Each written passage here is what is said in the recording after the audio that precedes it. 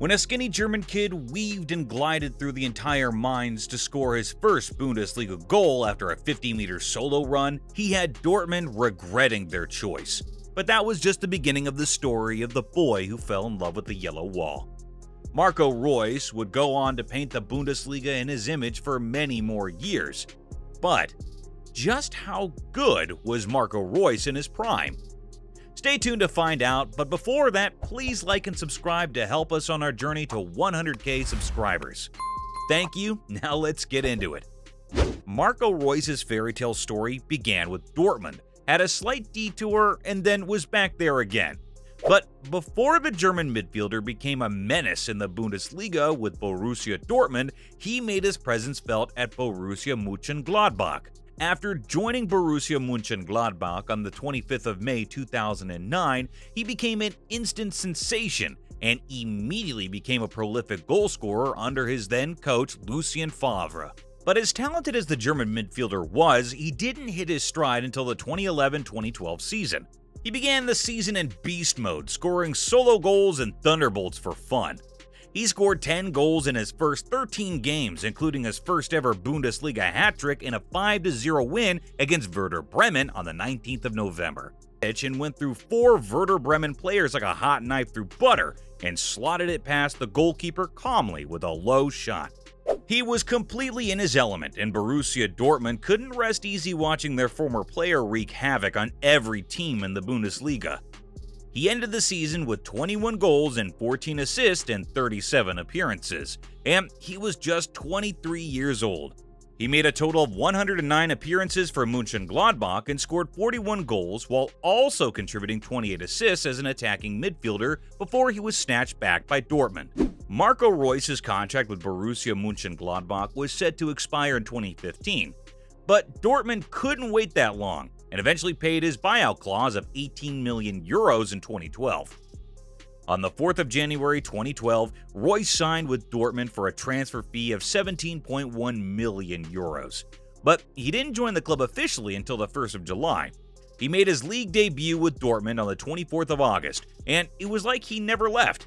On his first game back, he scored the winner to help Dortmund complete a 2-1 win over Werder Bremen. On the 29th of September, he came face-to-face with his former team Borussia Mönchengladbach in the Dortmund shirt for the first time, and he reminded them what they were missing.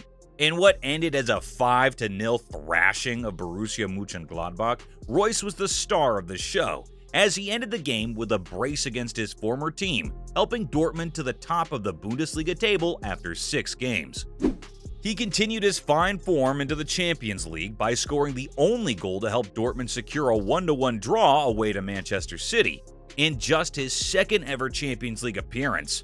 A month later, he scored a spectacular volley to open the scoring for Dortmund in their 2-2 draw with Real Madrid at the Santiago Bernabeu.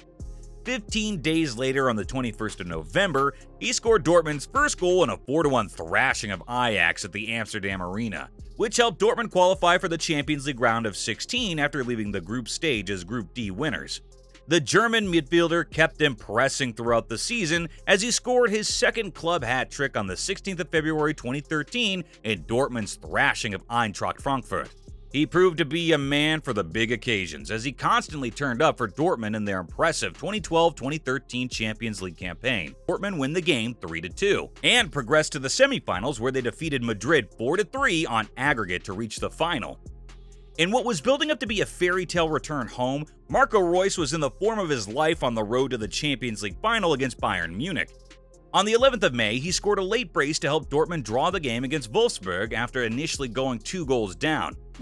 With Reus's insane form heading to the final, it seemed like Dortmund was destined to lift the Champions League.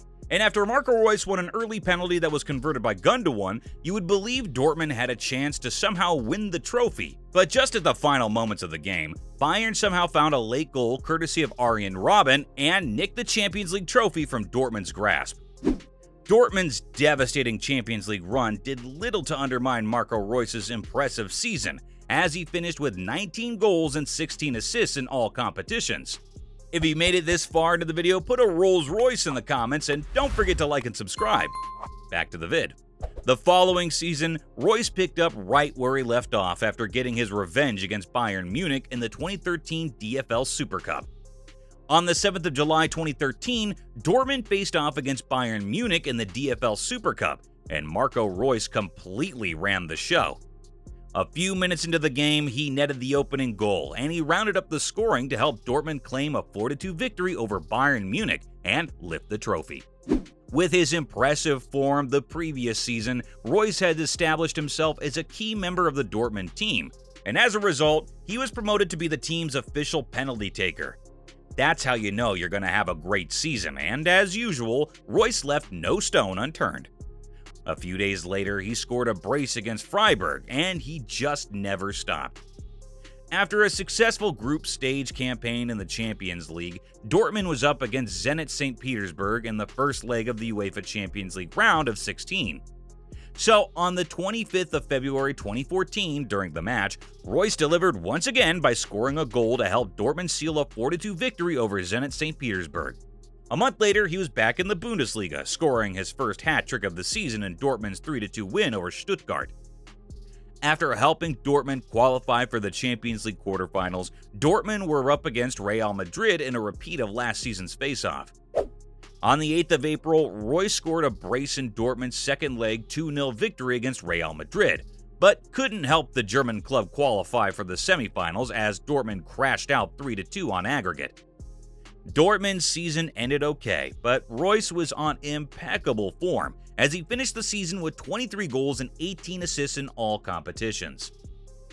At the kickoff of the 2014-2015 season, it looked and felt like Reus was in for another once more. In the second Bundesliga match of the season, his impressive form continued right up until September 2014, when it all started going wrong. His struggle with fitness started after he was diagnosed with an ankle injury in September. But after returning 1 month after to score a goal and give an assist in Dortmund's 4-0 Champions League group stage win against Galatasaray, the injury seemed like a minor issue. That is, until Dortmund's away match to Paderborn on the 22nd of November. After scoring to put Dortmund 2-0 up in the game, he was eventually stretchered off in the second half, and this left Paderborn scoring 2 goals to end the match in a draw. The injury he suffered during the match ruled him out until January 2015, midway into the season, but he still managed 11 goals and 6 assists in 29 appearances for Dortmund. On the 10th of February, Dortmund offered Reus a contract extension, which he signed, keeping him at the club until 2019. Reus made his debut for the German senior team on the 14th of May 2009 in a friendly match against Malta, and since then, he earned several call-ups to represent the national team during the international break. But his time with the German men's team was mostly marred by injury, and he couldn't make a lasting impression with the squad. Until the 2014 FIFA World Cup qualification campaign, where he became an absolute monster. Germany was placed in Group C alongside Sweden, Austria, the Republic of Ireland, Kazakhstan, and the Faroe Islands. Reus somehow found fitness during this period, and he established himself as a member of Joachim Löw's German squad, playing 6 matches in total. During these 6 games, Reus scored 5 goals and gave 5 assists, to add up to an impressive 10-goal contribution in 6 games. It looked like Reus finally found fitness, and he was named in Germany's squad for the World Cup finals until he was forced to withdraw after suffering an ankle injury in the team's warm-up win against Armenia. After returning to Dortmund, he started the new season on a high note by scoring in Dortmund's 5-0 win against Wolfsberger to help Dortmund advance to the Europa League playoff round. In his first Bundesliga match of the season against Borussia Mönchengladbach, he scored and gave an assist in a 4-0 thrashing. And 13 days later, he was on the scoresheet once again with a hat-trick against Odds BK in the Europa League. He stayed fit throughout the season and ended the campaign with 23 goals and 8 assists in 43 appearances.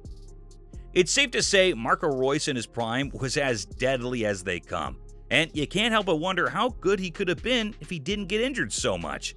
With that, we come to an end. Until next time.